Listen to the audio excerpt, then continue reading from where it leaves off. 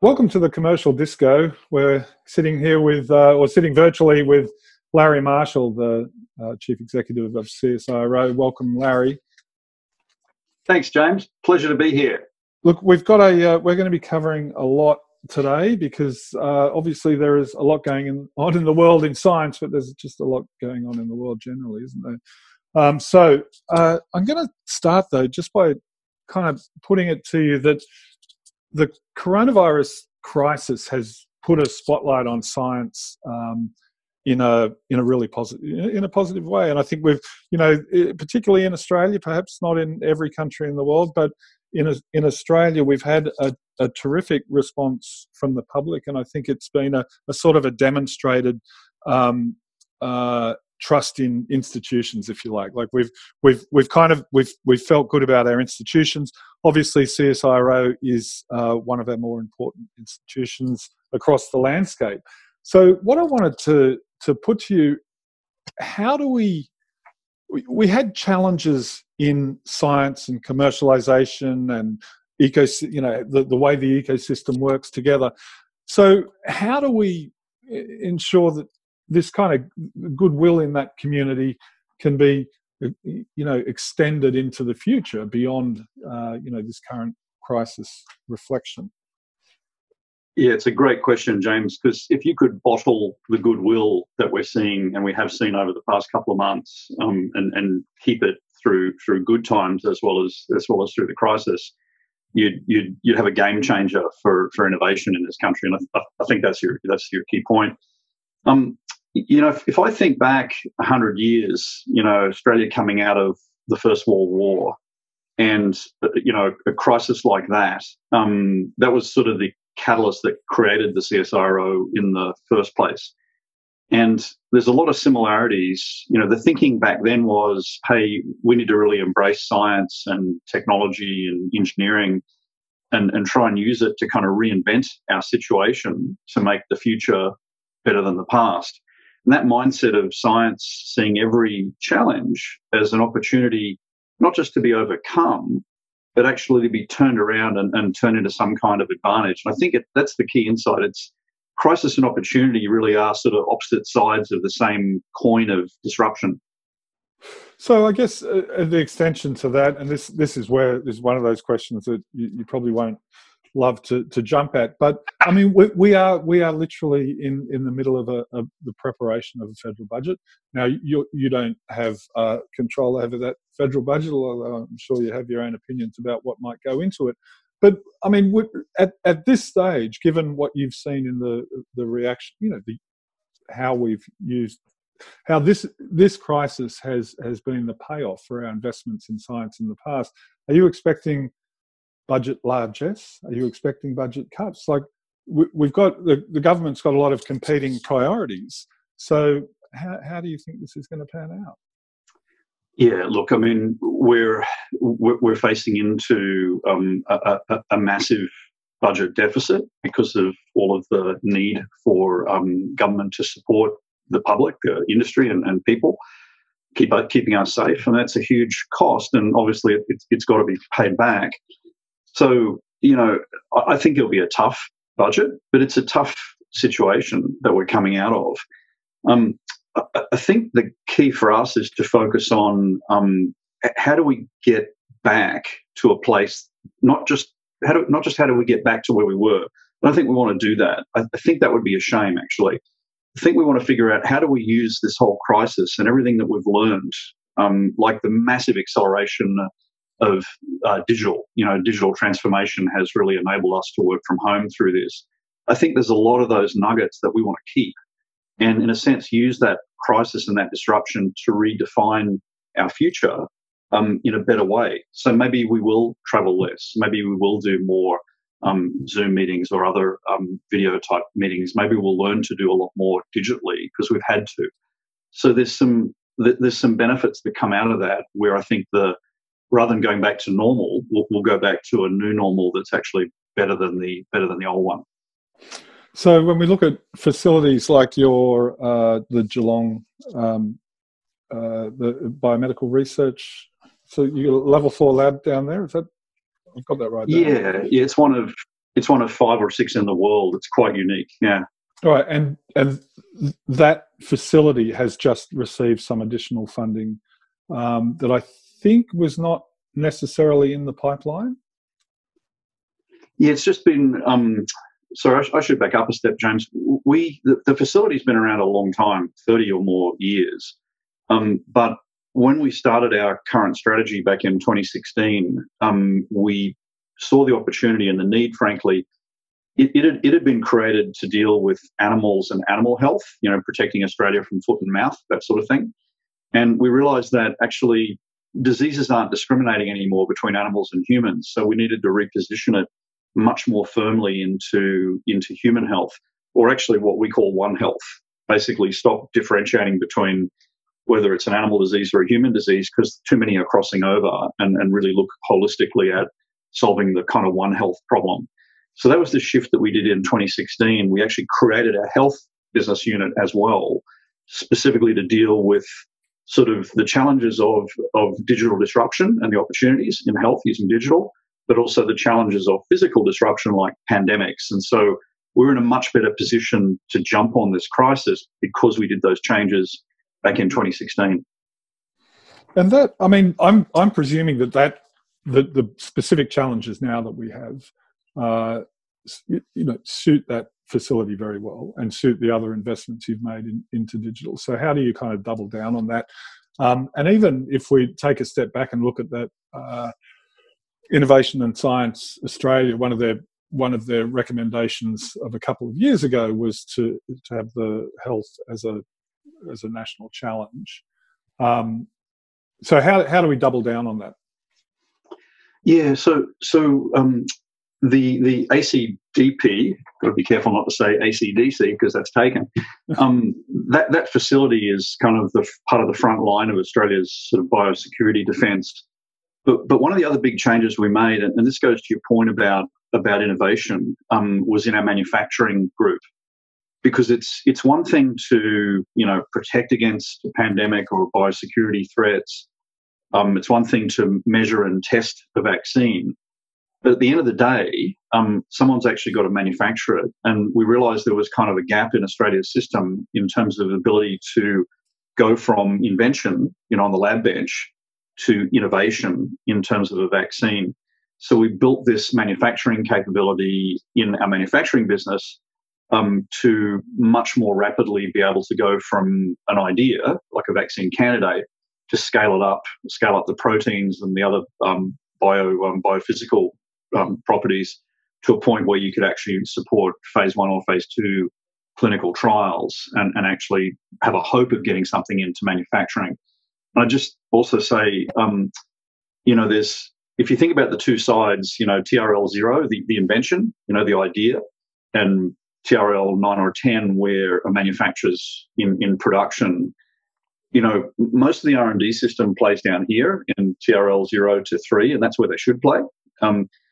CSIRO kind of plays a little bit in that space, but more in the middle of how do we get these amazing inventions, how do we get them over the valley of death into some kind of manufacturable capability.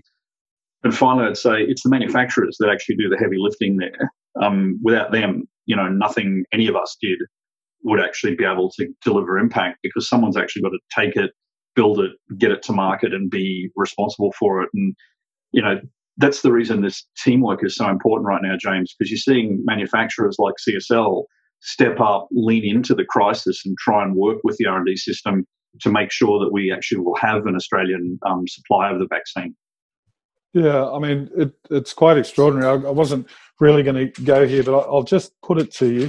The National COVID Response, the NCCC Commission, the Manufacturing Task Force doesn't spend a lot of time talking about the kind of advanced manufacturing that you've just described. It spends a lot of time talking about gas and energy prices for our manufacturers, which was kind of neither here nor there for a manufacturer of vaccines. I wonder as a broad commentary, when we talk about manufacturers, it would also seem to me They didn't talk about IoT. They didn't talk about 5G.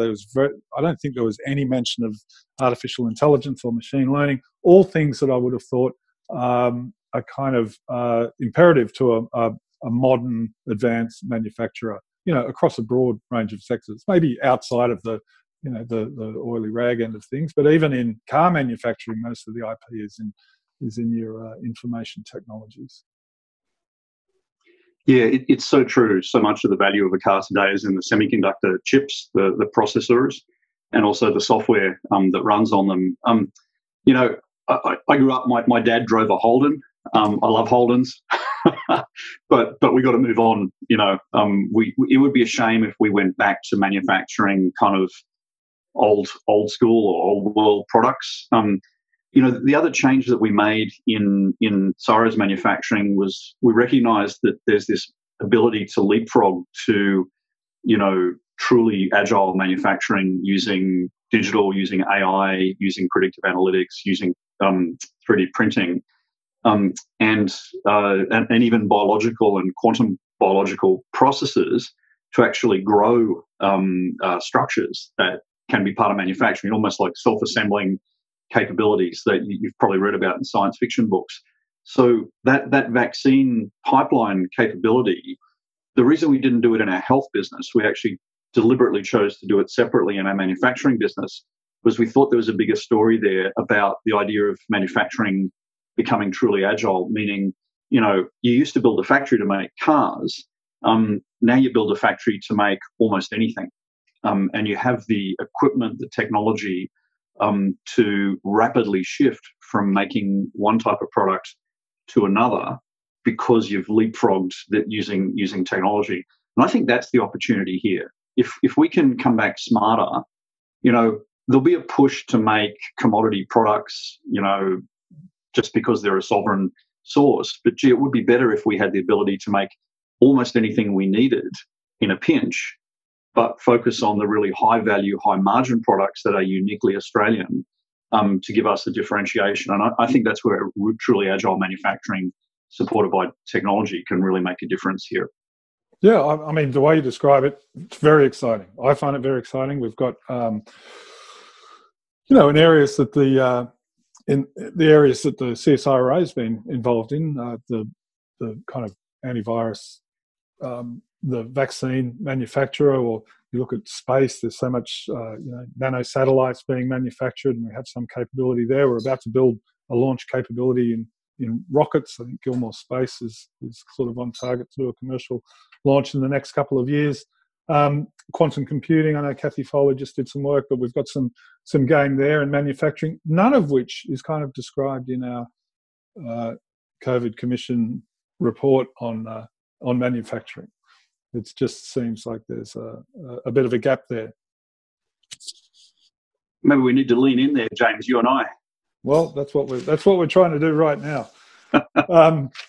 Okay, let's we'll move on from that. I guess I did have a question in relation to the budget cycle around people and skills. Firstly, I guess time will tell whether you will be fully budgeted to maintain current staffing levels. Have you got any indications on whether there's any reason to think that the CSIRO might need to downsize?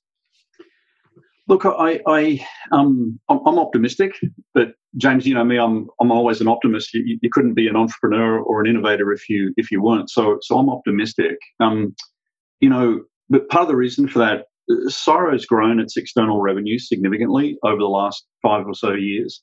So we have well over 500 million of external revenue in the organisation now, and whilst there will be some disruption to that, I've been surprised how many companies have leaned into us to say, we need this or we need that. We need you to be thinking about the future. We want to come out of this better.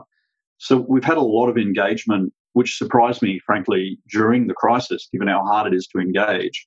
We've had a lot of engagement from companies that are really starting to think in a better way, a more positive way about the future. So I'm actually hopeful that will help fuel us through this. And not just us, but if the broader system is thinking about how to use this crisis to come out better, then I think it will naturally mean more support for R&D, more support for science, provided science delivers. And that's, of course, the other side of the coin, right? If we don't deliver, then, we don't deserve to be supported. We've got to earn that right, every day. Right, another one on people, and this is really goes to collaboration and mainly international collaboration. But obviously you've got a fairly porous community of people who are coming in from other institutions around the world, and your guys are going out. So what sort of impact will that have if there's a longer term shutdown on that very close, physically proximate collaborations? It will impact our global collaboration to be sure. Fortunately, again, during the current strategy 2020, we created some international outposts like the Silicon Valley office, like the Singapore presence, and the China presence. So we have people on the ground now in those countries that can engage in those ecosystems. So it keeps us connected. But CSIRO draws a lot of its strength, of course, from global collaboration, which you can do a certain amount of that digitally. But in the end, you're right. You do need to be able to physically get together, particularly for the sort of physical science stuff.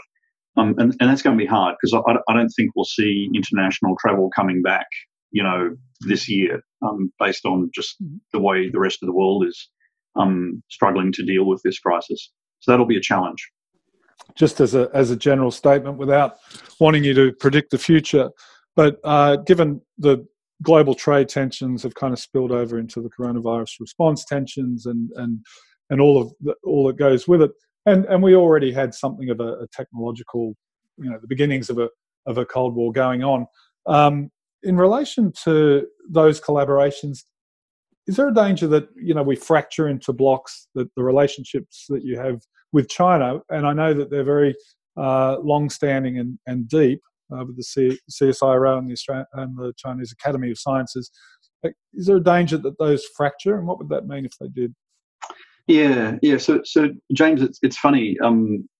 The Chinese Academy of Science is near the top in the world now in terms of its academic excellence, which is remarkable because 30 years ago they weren't on the radar, and they've gone very hard to strive for a very high academic standard. And we try to collaborate with people in the world who share our aspiration of using science, to make the future better. In China, we really focus around, climate, the environment, remediation of soil and water, and then work on truly global problems like climate change or this pandemic. So China, within 24 hours of me reaching out to my counterpart to get information on the virus, they gave us full genetics, genotype, phenotype, basically everything that we asked for to help us understand what we were dealing with and how to fight it. So that's an example of why that really deep, long history of collaboration is so critical. And that got us right to the front line of fighting the disease.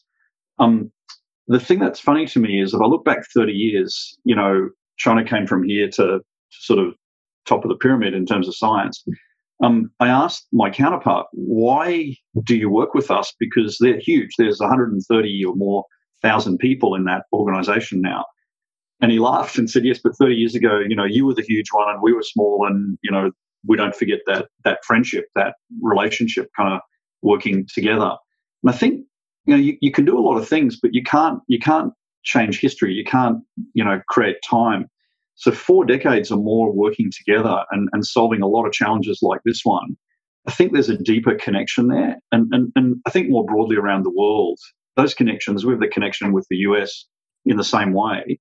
I think science does tend to transcend the politics and the geopolitics, because if you're working on a global problem, by definition, you can't solve it if you don't work with global players. So I think we just have to figure out how to navigate this, because we know the outcome will be better if we do.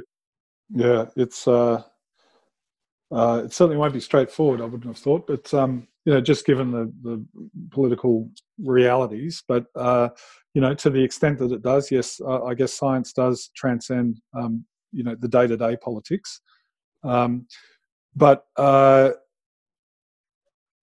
don't know. Seems like a challenge, but we'll see how you go.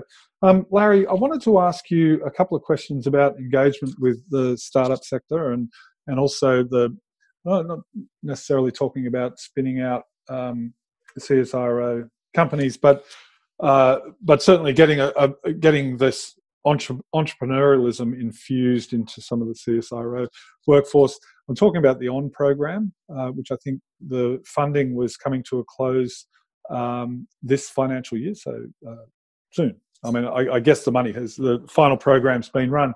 So what are the options around maintaining the outcomes of that program? How will you refund it if indeed you are going to refund it, or how will you design something else to replace it?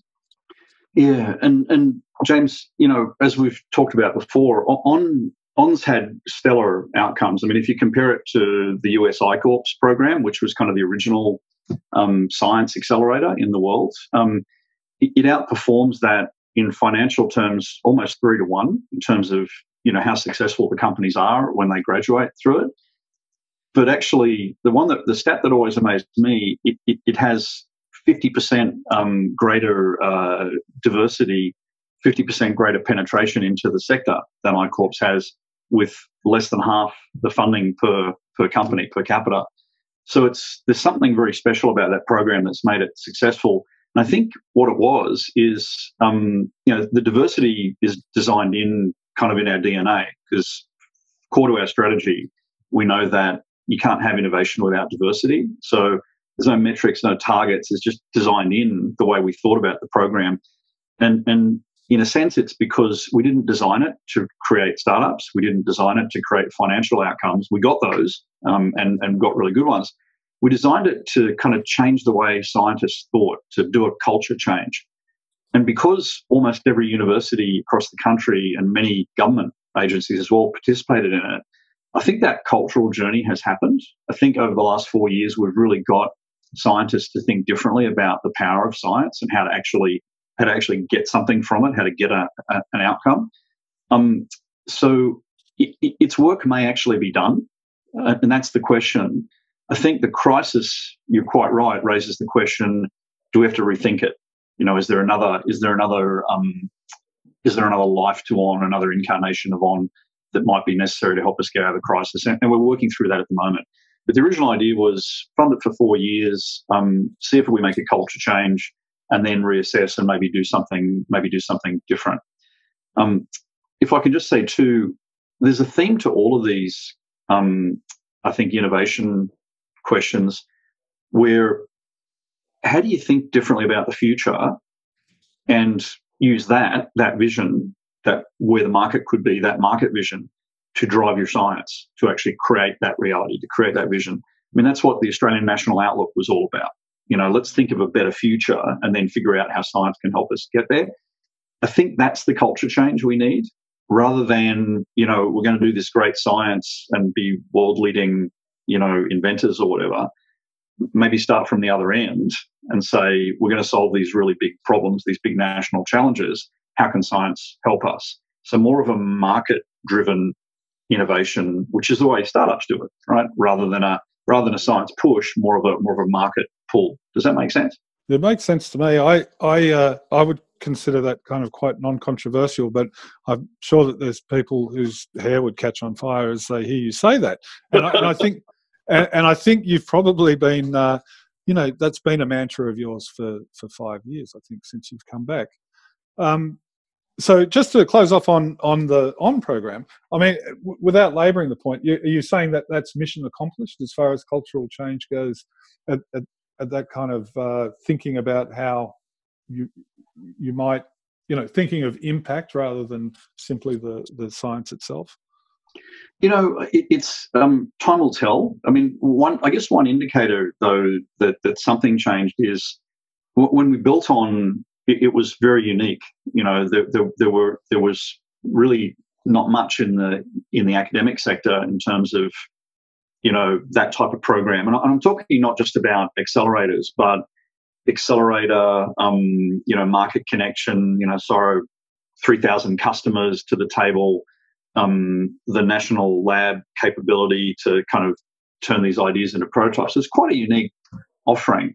But if I look into last year before this crisis, I think there were like 37 accelerators across the country kind of leaning into doing what we were calling deep tech or science. And so clearly, that's a change.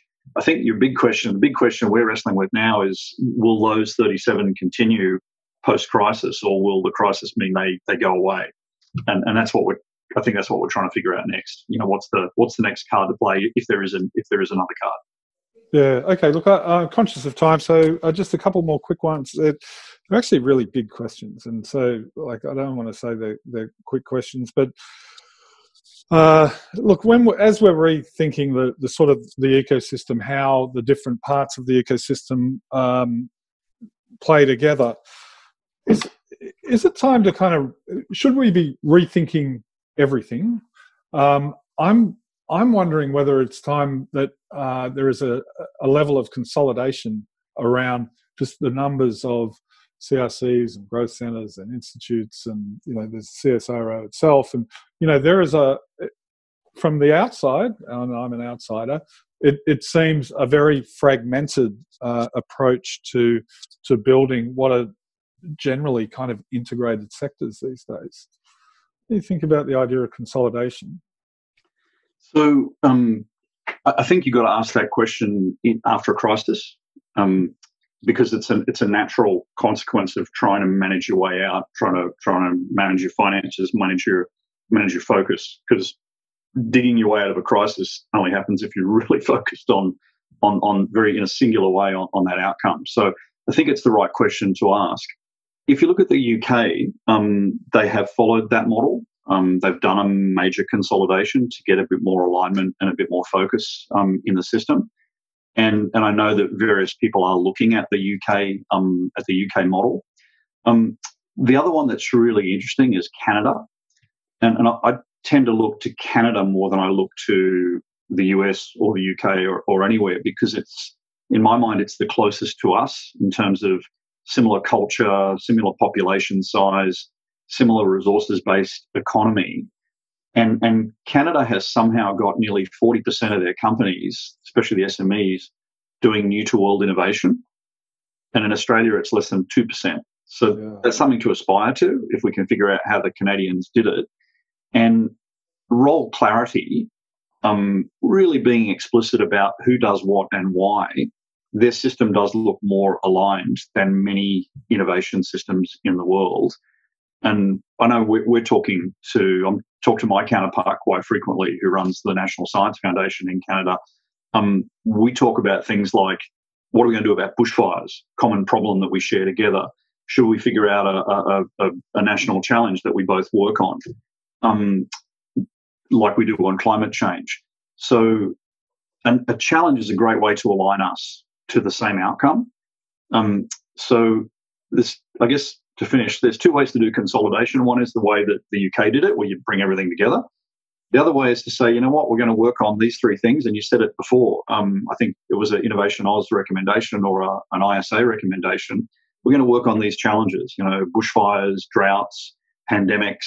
We're going to identify them as national challenges, and there'll be sort of lighthouses to bring us together to have us focus on the outcomes of solving those challenges. And that way, you don't have to rearrange everything. You can just kind of it's the carrot approach rather than the stick approach. I think that'd be worth looking at too. Yeah, interesting what you're saying about Canada. I think we had the quantum physicist Michael Bierce talking to us last week, and was also talking about Canada and its success with deep tech startups, particularly around Waterloo, I think, in Ontario. Okay, fine. Look, finally, there are a whole bunch of other questions, Larry Marshall, I would like to be asking you today, but can't do it. I guess as to finish off, and this is probably an annoying question, I don't know, but you came from a very different background, and we've talked about this before, for a CSIRO chief, having spent the time that you did in Silicon Valley and being in very commercial startups and ending up in venture capital before you took this role. So I guess as you look at the landscape now and you look at the landscape when you came in, I'm wondering what you're seeing that's different, and what you would do differently. I mean, I have no doubt that there's been a lot of challenges along the way and some great successes, but what would you do differently from the get-go if you had your time again? Yeah, honestly, not much. but that's me. I'm not much of one for regrets. So no, I probably wouldn't change anything actually. And I think even the painful bits that we went through, you kind of got to do that, because if you don't have some pain, you don't get, or a crisis, you don't get the catalyst to really change. So it is painful to go through. I might go harder in some areas than we did, but the thing is, leadership is often about disappointing people at a rate that they can accept, and sometimes you exceed that rate, and then you got to back off because you've got to take people on the journey with you. But no, probably not much that I'd change. I think going forward, how do we build on the value of all that change? Because CSIRO, I think, is in a much better place now to really act on these crises. So, when's the last time a Prime Minister reached out to CSIRO, first call, hey, go give me a science and technology plan to recover from bushfires? Actually, you know what? Let's make it broader. Let's look at the whole resilience area, the whole disruption area around floods and fires and other impacts like that. That's where the organisation was when it was created 100 years ago. That's where we should be, and it's really gratifying that our Prime Minister and others, our government, looks at us to step in and really help the nation, navigate their way through these crises. I want to see us doing more of that, and because that's what we're all about. All right, Larry Marshall, we might leave it. Thank you very much. I must say, your description of leadership as being about disappointing people at a rate they can accept makes leadership sound so appealing. I really appreciate you being on the Commercial Disco, and we'll catch up again soon. James, really, you do so much for us, for this country and innovation. I'm really glad you're there, and thank you. Oh, appreciate it. Okay, good on you.